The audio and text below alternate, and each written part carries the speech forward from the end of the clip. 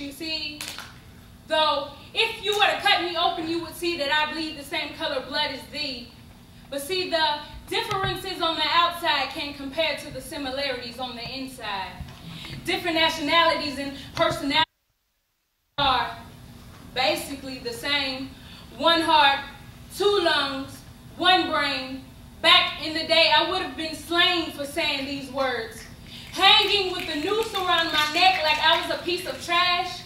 Because back then, they didn't put your body in a bag. They left it there as a warning, but I'm a black girl, can't you see? My grandfather was a half-breed, so there is a small part of that massa in me. But see, my mother's skin can be related to field slave dog.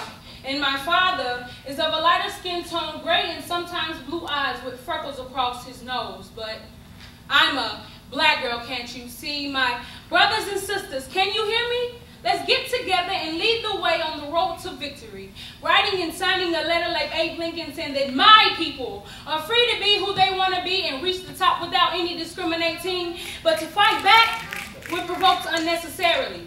I thank the people who paved the way like Martin Luther King. Yeah, I have a dream that we will one day love each other without worrying if we came from the hood or not. Because we started off as rookies on the way to the top. They say teamwork will make the dream work, so why not get together, my brothers and sisters? We are all from one creator. Who's Martin without the Luther or Malcolm without the X? What's the fact without a fiction? What's the future without the past or the history without the text? What's the Bible without God? Or better yet, what's a sinner without the forgiveness and blood that Jesus shed? The answer is dead. The moral to the story is that there is a foundation for every little thing. There's no healing without the pain. There's no end without a beginning. There's no cure to a disease if the disease is not present.